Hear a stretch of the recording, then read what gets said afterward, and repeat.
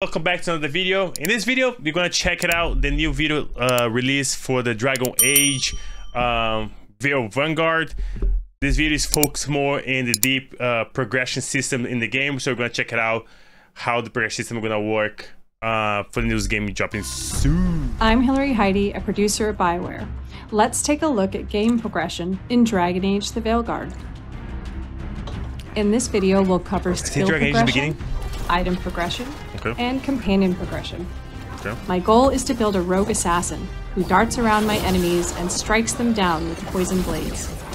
In order to craft this build, I'll need to invest in the right skills, find and upgrade gear, and ensure my companions complement my strategy. Let's start by looking at skill progression. As you complete missions, find codex entries, explore the world, and kill enemies, you'll level up your class. Each new level grants more health and unlocks skill points. The Constellation skill tree is where you spend points to unlock new skills. Each class has a unique skill tree and can specialize in a specific form of combat. Specializations unlock at level 20. Rogues can specialize as saboteurs, Veil Rangers, or duelists. I'm going to build toward the duelist specialization, which emphasizes agility and poisoning enemies with necrotic damage. There are 4 types of skills: traits, passives, abilities, and ultimates. Traits are activated by button combos. The Riposte trait launches a powerful counterattack after a successful parry or defend. Passives are skills that are always active.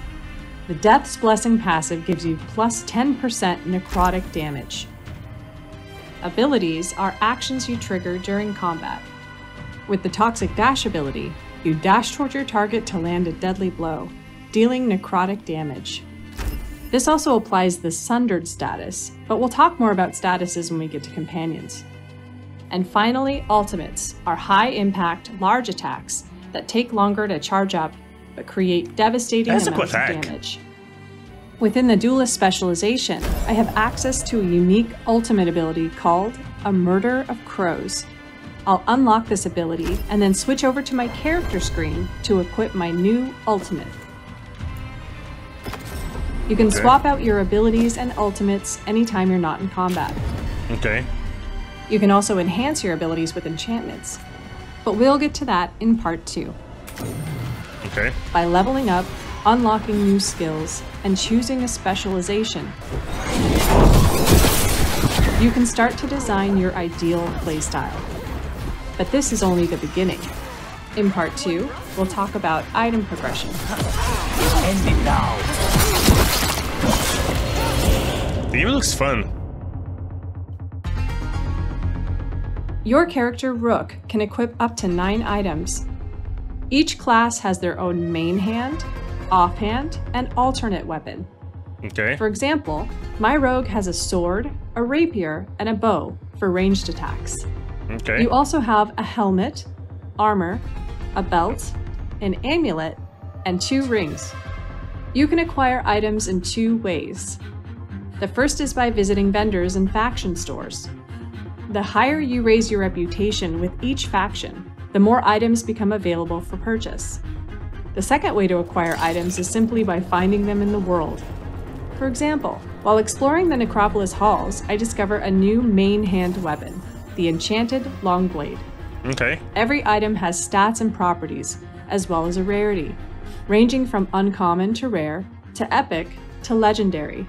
This uncommon item has high physical damage and stagger stats, along with a property that deals plus 20% final attack damage, making the final blow and attack chains more powerful, perfect for my melee-focused assassin build. But what if I want to make it even better? At the heart of item progression is the Caretaker's Workshop.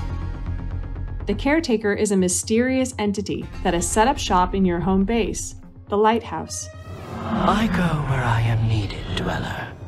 Now, I am here. Here you can upgrade item stats and enchant your items. The workshop has its own rank, 0 to 10. Okay. You can increase this rank by finding caretaker mementos out in the world, or buying them at shops. The higher the rank, the better your upgrades. Okay. When you upgrade an item, you'll spend the required resources, and that item will get a stat increase. At the same time, its level will increase by 1 until it matches your current Caretaker's Workshop rank. A higher rank unlocks new enchantments. These can be applied to an item or ability, imbuing it with a unique property. For example, I can enchant my main hand weapon with plus 25% more stagger to quickly set up enemy takedowns. I'll also add an enchantment to one of my abilities, Toxic Dash, to increase its crit damage by 25%. Your companion's items can be upgraded and enchanted as well. More on that in part 3. But the workshop rank affects more than just the items you bring to the shop. Anytime you find or buy a new item in the world, its level will match the current rank. So if your current rank is 1, new items you find will be at level 1. But if your current rank is 5, new items will be at level 5. And if you find or purchase a duplicate of an item you already own, 2 things happen. Prepare yourselves. First, the level of your existing item will jump up to match the Caretaker's Workshop rank, increasing its stats. The item will also be empowered, unlocking a property and increasing its rarity. Buying a duplicate of my offhand weapon, the Duelist Blade, bumps up the blade's stats, unlocks a property that applies necrosis to enemies I hit with riposte, and changes its rarity from uncommon to rare. So it's a good idea to keep leveling up your Caretaker's Workshop, because the higher its rank, the better your items will be, whether you're upgrading them at the workshop or finding them out in the world. Okay, gotcha. Another item type you can find or buy are runes. Each rune provides a passive bonus to your build, as well as an active bonus you can trigger. Up to 3 runes can be slotted into Rook's Lyrium Dagger. I'll slot in this Scorch rune, which allows my otherwise necrotic focus build to deal out fire damage. But skills, items, and upgrades aren't the only elements of creating your build, because in the Veilguard, you're not fighting alone. Damn.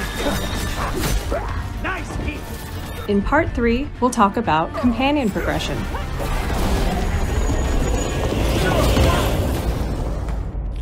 Companion progression, okay. Each companion has their own skill tree and unique items. They can be equipped with a main hand weapon, an offhand weapon or keepsake, armor, and a trinket. Some gear, such as this Corvid cloak on Lucanus, can enhance my character's build.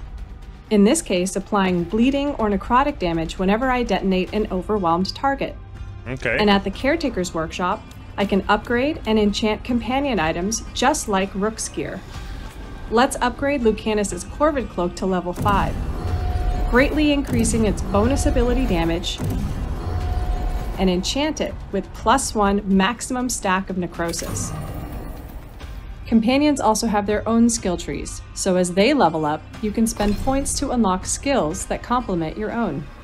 Some abilities can serve as primers, applying status effects to enemies such as Sundered, Overwhelmed, or Weakened. Other abilities are detonators, combining with primers to create powerful detonations on status-afflicted targets. You can swap out companion abilities anytime you're not in combat. The hubs have a lot of information. In some cases, you'll want to spec companions with abilities that can fill in for weak spots in your build. For example, if I know I'm going to face a horde of Darkspawn, which are resistant to my Rook's necrotic damage but weak against fire, I'll want to bring along a companion like Davrin, who has powerful fire abilities. I'll also bring Nev, who can detonate targets that I've primed. Okay. First, I'll use Davrin's Asan's Strike ability to inflict fire damage and knock down his Darkspawn.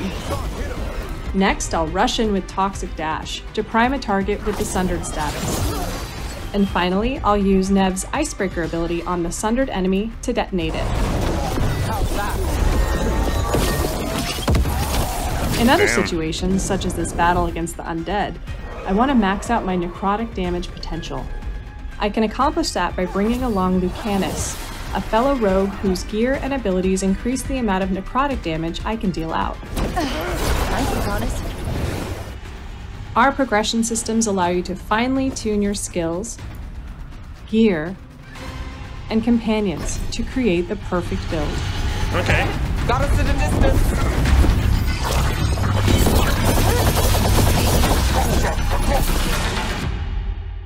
Damn. Okay, this was the progression system review for Dragon Age Veilguard.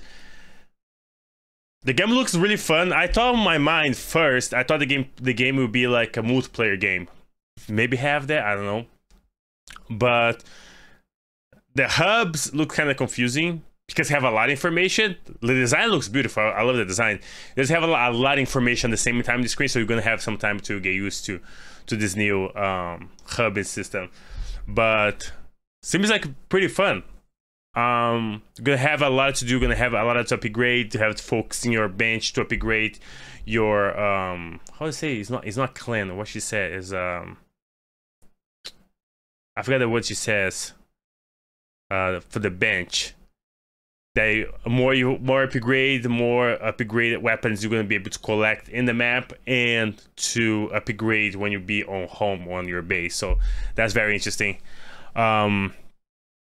But yeah, they explain a lot on this. I don't know if you're gonna be having the multiplayer. I didn't check that out yet. I'm not that deep on Dragon Age, but I'll check it out if they have info about if you're gonna have multiplayer or not. But so far it looks pretty clean. I really like it. The combat system looks cool. There's a lot of information, but once you get used to it in the system, and especially playing the controller, you do the swaps very fast. So that's pretty cool. So I really enjoy it. This Dragon Age drops on the October 31st. So it's gonna be a fun game. Definitely gonna be playing. But yeah, if you guys enjoyed this video, please drop a like, subscribe, tell me in the comments if you like this progression system, what things you like, you don't like, or things that you expect to have in the game that maybe make it better or you enjoy more as a gameplay wise. I don't think they explain much about the story. I know they have like a bunch of mixed videos for Dragon Age. You're gonna react to all of them. But so far this one here, I was more focused on the progression system. But yeah, if you guys enjoyed this video, please drop a like, subscribe, and I'll see you guys in the next one. I'll see you.